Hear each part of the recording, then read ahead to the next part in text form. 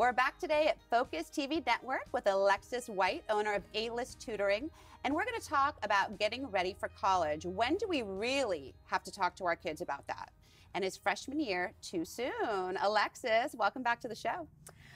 Thank you so much. I mean, I hate to say it's never too soon, but I guess it's never too soon. And I don't say that to stress people out, but like with anything that's big, the earlier you prep for it, the better it is. Ninth grade is actually a perfect time to start thinking about how are we going to kind of look to colleges. Now, not in a superficial way, but really helping your children play up their passions and delving further into what that means. So for example, let's say your kid loves playing soccer. Now, your kid might be a star soccer player, they might not be a star soccer player, whatever they are.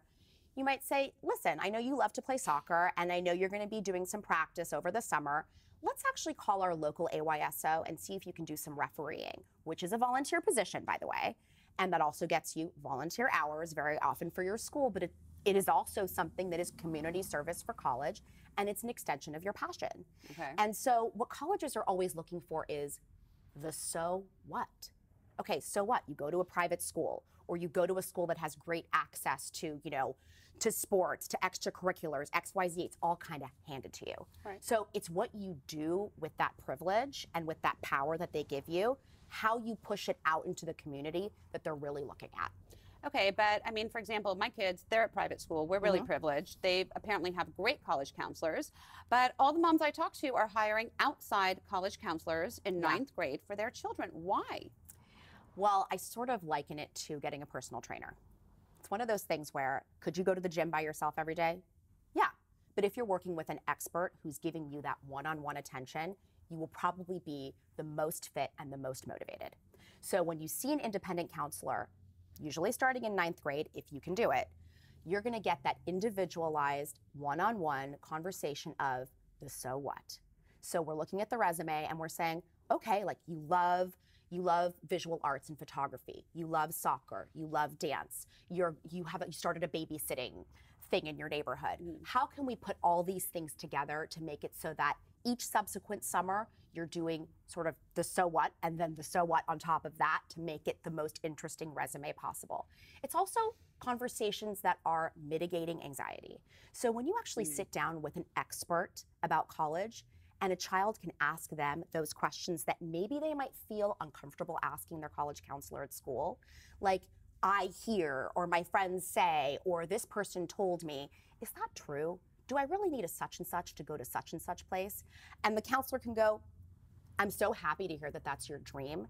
Let's put all of our ducks in a row over the next 2.5 years to help you achieve that goal. Maybe it's not going to be exactly that goal, but we can work towards it. Okay.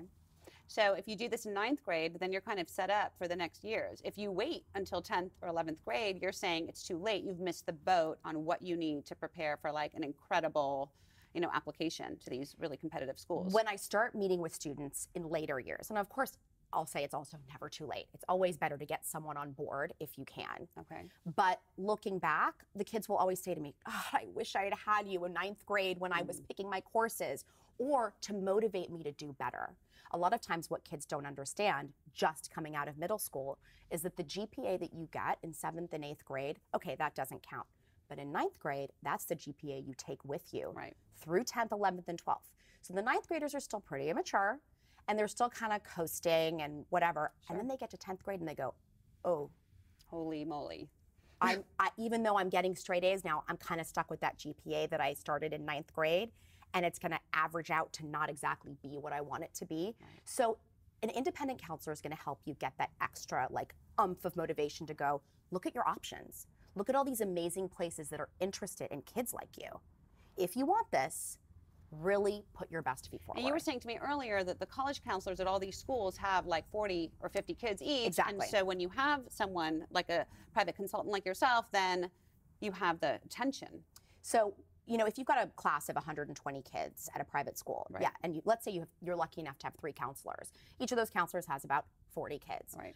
The nuances of the writing and the planning and all of the supplemental essays and all of those things, I text with my kids constantly.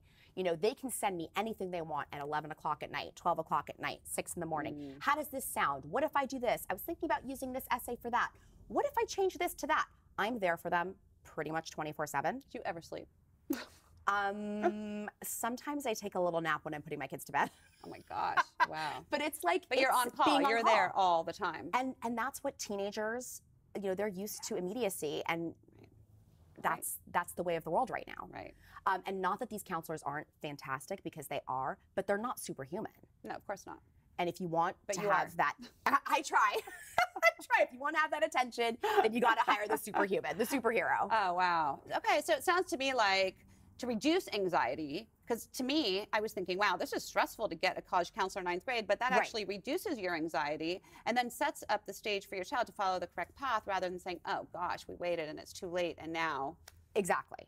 Having that extra person, having an expert in your corner is never a bad thing. Right, right. And they're there to bolster whatever your school is doing or not doing to get your kid into the best place that they need to be. All right. Thank you, Alexis. You're so welcome. Again, a world of knowledge. Thank you for being here with us. You're so Great welcome. I talking love to it. you. Have me anytime. Yes, thank you. And you saw it right here at Focus TV Network. We were talking to Alexis White from A-List Tutoring about why it's so important to get your kids in with a college counselor freshman year. Don't wait, run.